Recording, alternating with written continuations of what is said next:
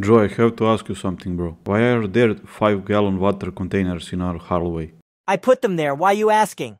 I know you put them there, bro. But bro, we don't even have water dispenser. By the way, what did you do with your hair, bro? Okay, let's begin from start. Today I went again to the same barber where I had my hair cut last time. While I was waiting, I got thirsty and something crossed my mind. We drink tap water whole life, and our tap water is polluted. So I was thinking we should start drinking clean and bottled water. What a coincidence. The barber was also the supplier of drinking water, and she gave me a discount and a fair price, and I bought 10 containers of drinking water. I know that's a lot to process, Tony, but that's exactly what happened.